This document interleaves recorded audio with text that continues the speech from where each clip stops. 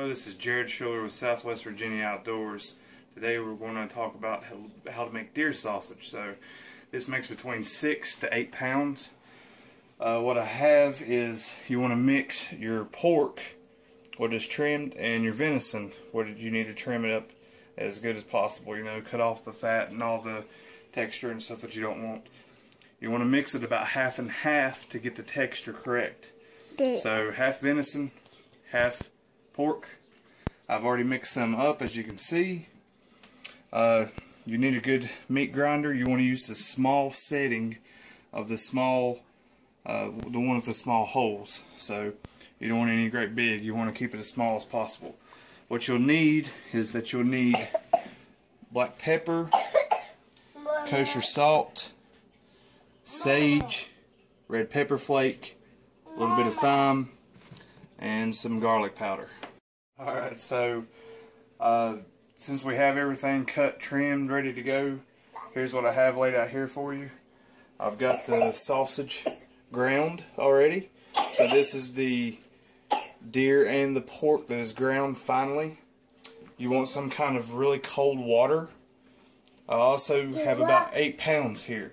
So I need 3 heaping tablespoons of kosher salt, about 3 heaping tablespoons of black pepper, and then I need 6 tablespoons of sage, and then about a tablespoon of thyme, and about a tablespoon of garlic powder, and then as much red pepper flake as you want. So I'm going to mix them all up really good. You want it to, when you dump everything in here, you know, you want to,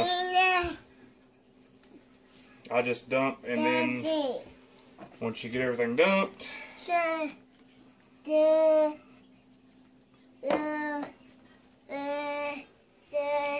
got a little helper here, as you can see, in the kitchen.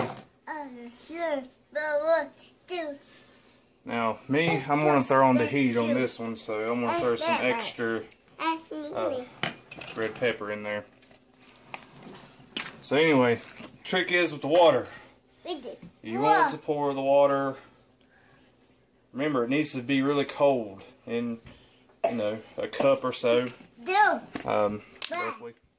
And then once you get it all in there, you go to mixing until it is very mixed, very thoroughly. So this will take a few minutes, and once we do that, we're going to fry up a little bit of it to see where we're at and if we need to add anything else. So we'll catch you on the flip side here. Alright, so finished product kind of looks something like this. What we're going to do is we're going to just get a little piece here. We're going to make it into a little patty. So we're going to bring it over here to our frying pan.